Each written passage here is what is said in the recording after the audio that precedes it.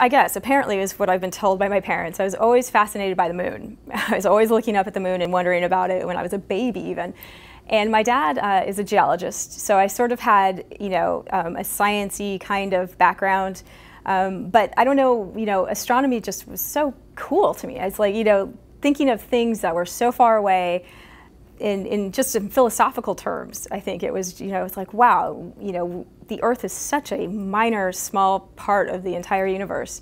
And how cool is that to even be able to see and observe and then study things way beyond, the world that we're used to.